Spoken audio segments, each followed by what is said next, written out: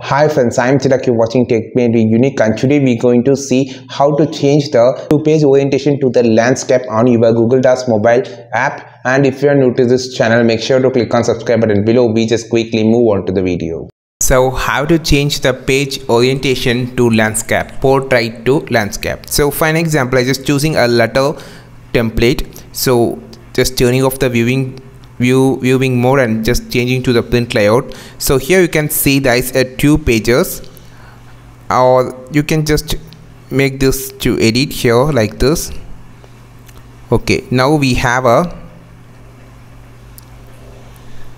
single page. Okay, so we have only single page. Just click on this 3 dot option. Now go to the page setup. Here you can see option called orientation on the top, which is on the portrait. You just want to change to landscape. Just click on this landscape. Now you can see the document has been changed to landscape. So you can see the some lines are crossed or gone to the next page because we just changes the pages setup to the landscape, which actually change the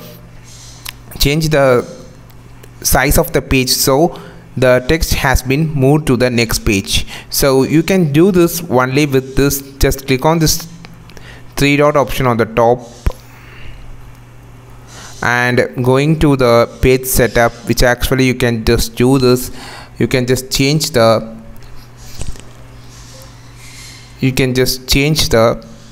page to landscape. So I'm just going to choose some colors so you can easily understand how it changes.